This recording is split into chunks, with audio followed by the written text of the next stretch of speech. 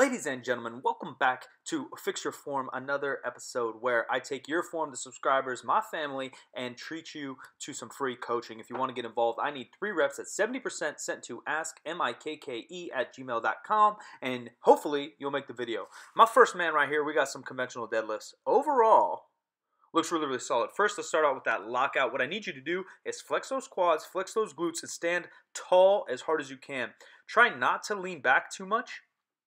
What people think is to overextend or get their shoulders behind the bar, which, yes, may be a technical rule for a lockout, but what ends up happening is you end up overarching that low back, soft glutes, and soft quads, and having a slightly bent or soft knee. So let's focus on just standing straight tall.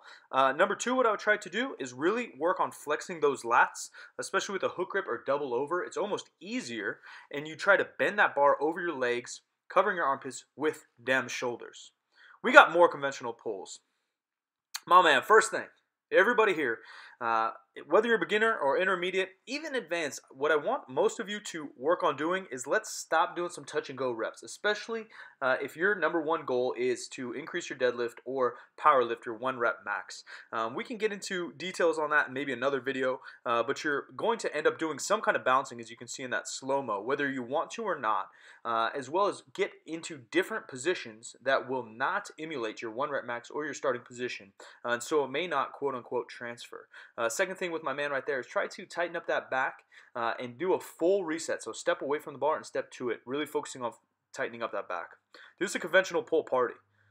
My man right here is looking real solid so far. Overall, I would say that form is looking A1, my friend. We'll see from this different angle. But he gets nice and tight.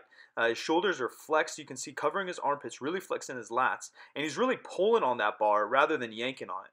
One thing I might suggest is experimenting with your head up just a bit and moving that stance in just a hair. As much as you can get your weight kind of falling back, using that barbell as leverage. But overall, I'd say that's a really, really solid deadlift, my man. I like the resets. I like the control on the way down. You're not over-exaggerating it, but you're still in control of the barbell the entire way. Bar looks like it's staying nice and close.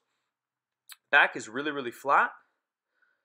Yeah, I'd say it's really, really solid, my dude. Really solid pull. I would say, yeah, just move that head up a little bit, just a hair, and then I'd focus on moving that stance in, or excuse me, maybe not focus, but experiment with moving that stance in, see how it feels. This angle's a little rough. We can't see the lower body. He's getting a little hyped. Let's see what we got. So we're jerking on the barbell a little bit. If you guys can compare and contrast in a 300-word essay, just kidding.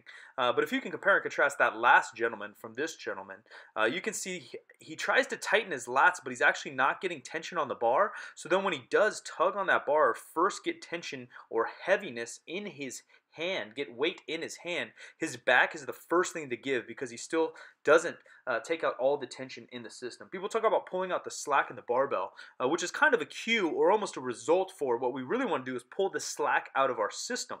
We want to get tension in our hamstrings, glutes, low back, and our lats going into the bar before we pull so that we can maintain that same position in our entire body. You can see as soon as the weight gets into his hand, that mid to low back starts to round a lot.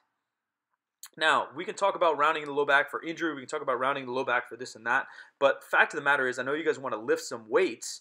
And if you're doing that, you're not going to be able to lift many weights. But we got a sister here at Super Training Gym. Shout out to Super Training Gym. My sister here sent in a form. It looks really solid. My man before, just take your time. Try to pull that weight slowly and don't yank on it. I've done many a video on it. Overall, form right here looks really, really good. You can see she's getting a lot of tension in that bar, getting heavy hands or weight in her hands before she pulls. We'll see if we can get a side view to see how her back's doing. But from the front right here, form is looking A1 if I do say so myself. Bar looks like it's staying nice and close. One thing we always want to do, because we're flexing our lats and because of the leverage, keeping the bar closer to your body is going to always feel a lot lighter. We want to flex that lat.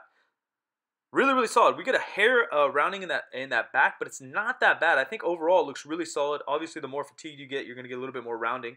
I would suggest, my sister here, is to throw on a belt. I think once you start deadlifting, you know, and you even got your form semi-down, I don't think it's a bad idea to throw on a light belt. Throw it on kind of loose and start to practice and learn about flexing into that belt.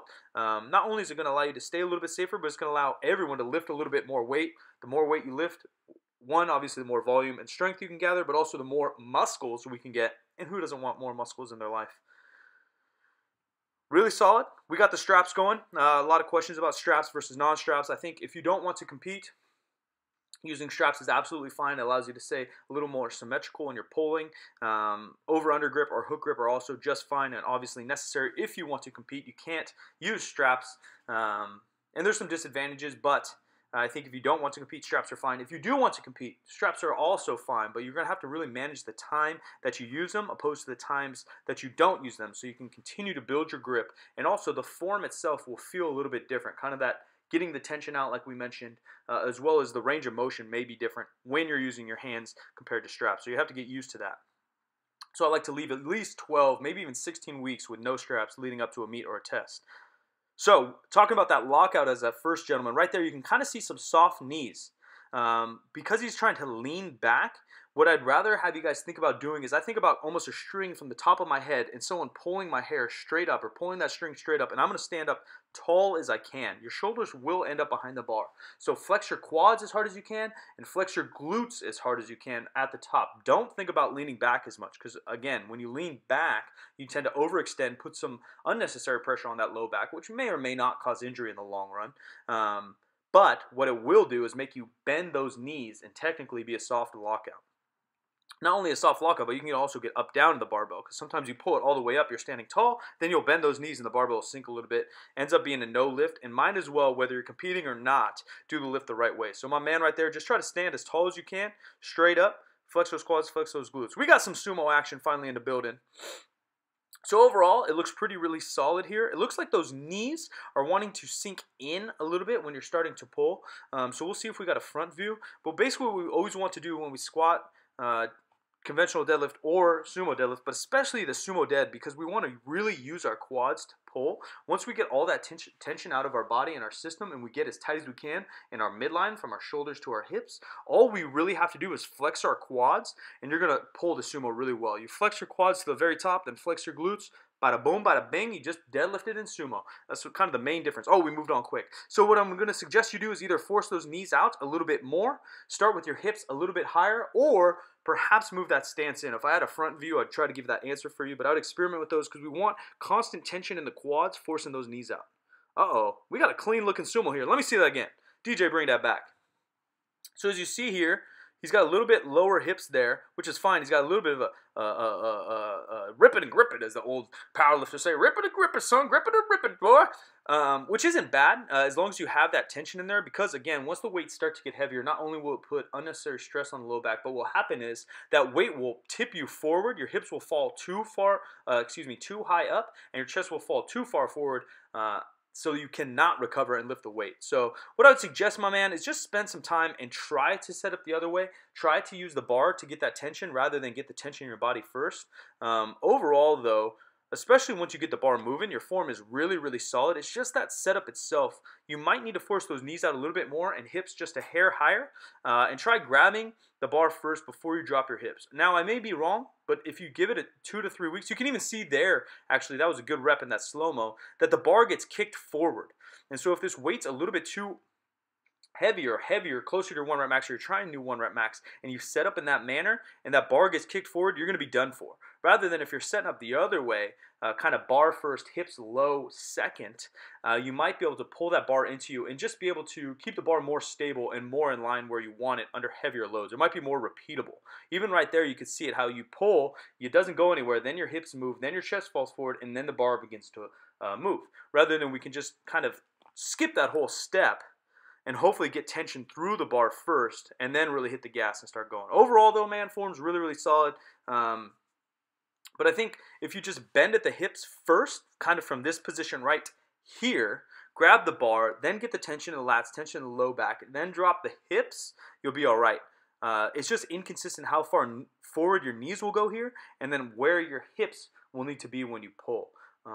Kind of naturally because of gravity and things, your hips will find the proper place to pull before the barbell moves. It's just about how you can repeat that over and over and over and kind of take away the other factors so we can make it repeatable. Ladies and gentlemen, if you like this series, be sure to share it with your friends. Give it a thumbs up, subscribe, turn on notifications. We got a new video dropping Tuesday, Thursday, Saturday, Sunday. I appreciate you. Silent Mike, we out of here, fam.